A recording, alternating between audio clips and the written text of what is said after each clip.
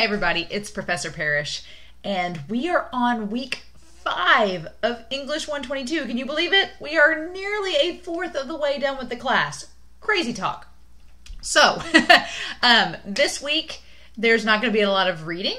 There's just mainly going to be getting stuff into the Dropbox. So I'm not going to waste any time. We are going to go right to the course content and see what we're doing for this week. So I don't know if I mentioned this in previous videos. I feel like I mentioned it back in week 1, but this little box here is deceiving because it only shows you 2 assignments. However, if I scroll down to week 5, there are 3 assignments here. So do not rely on this little box. Don't rely on it. Keep scrolling down till you get to week 5, and that will show you everything that's due. I know I mentioned that at the beginning of the class, but I like to remind students because I feel like sometimes students forget an assignment because they just look at that box and they're like, oh, I've got 2 things due, I'm good. And then they miss out on something. So what is due this week? We don't have any new reading yet. So there's that. There isn't going to be a slideshow that I'm going over this week, so there's no more terminology to discuss with our prose section. I can't believe we're done with prose. It's bittersweet. However, there are 3 assignments that are due. The first assignment that I'm going to point out is our week 5 discussion forum, and I'm going to open it separately because it is due first. Your posts in week 5 are due by Friday. Your responses are due by Sunday. So let's check out week 5's discussion forum. There are 2 videos here. They're both fairly short. They're about 5 minutes long each. They're both examining PBS's series called It's Lit. Haha, get it? But Lindsay Ellis, she does a little thing about the evolution of science fiction and an ode to the romance novel. 2 extremely popular genres of fiction that she kind of explores the history of in these 2 videos. So after you watch the 2 videos, what I would like for you to do is to answer these 3 questions. 1, which of the genres would you most likely read? Would you most likely read science fiction or romance? Why? And if neither, what genre would you prefer instead? So that's question 1. Question 2 is what makes genres of literature different for viewers, and why is that important? Why do we need genres? And then finally, what will you take away from our discussion of prose as we move into poetry? Because something that I'll, spoiler alert, you're going to find a lot of the terminology that we talk about with prose is going to apply itself to poetry when we start on that next week. So you're going to start to see a little bit of overlap, and I think that's interesting. So just gear up for that because that's going to be what we're going to talk about come next week. But though that is our discussion forum, your posts are due by Friday. Responses to at least 2 of your peers are due by Sunday. So with that being said, that leaves us with 2 other assignments to talk about. 1 is the final draft of paper 1.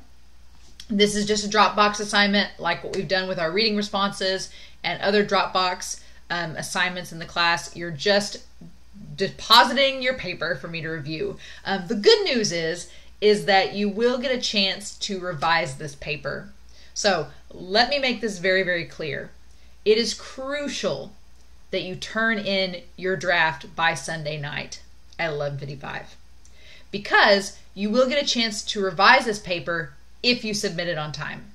So it's kind of an all or nothing sort of scenario. You either turn the paper draft in on time, and if it's not perfect, you'll get a chance to revise, or if you don't turn anything in, you just don't get a grade, and it's a big 0. So don't let that happen to you.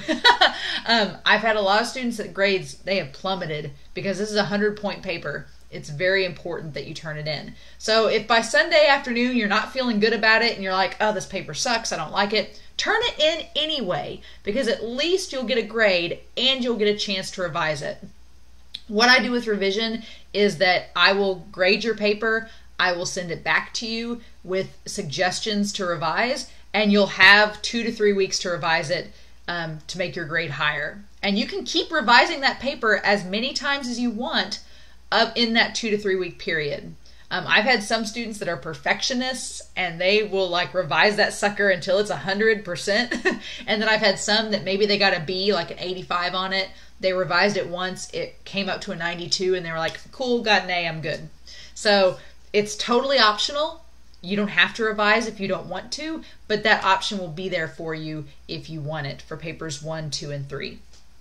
So please note here too that only rich text format, RTFs, Word documents, or PDF files are accepted. Unfortunately, if you turn in a PDF, I can't edit it, but I can give you suggestions to revise. But if you turn in a rich text or a Word document, I can revise that paper and get it back to you. Any other formats I will not accept for credit. You'll need to make sure it's a Word document, a PDF, or a rich text format file. So if you have a MacBook or Google Docs, make sure that you download those and save them onto your computer as Word documents. And I've used Pages before and I've used Google Docs, so I know you can do it. I know the software will let you save it as a Word document, so just make sure that you do that. But that's paper 1, and I'm really excited to see. We've spent a little bit more time than usual on these papers, so I'm really excited to see what you all have come up with. And then the final assignment is the fiction exam. So this is our first exam online, and I want to show you exactly how it works. So this is due by Sunday as well. When you click on the exam, you'll notice that there's a little blue box that says start the exam. There is no time limit. You can take as long as you want on it. It can only be taken one time, and it's out of 25 points. I'll be honest with you all.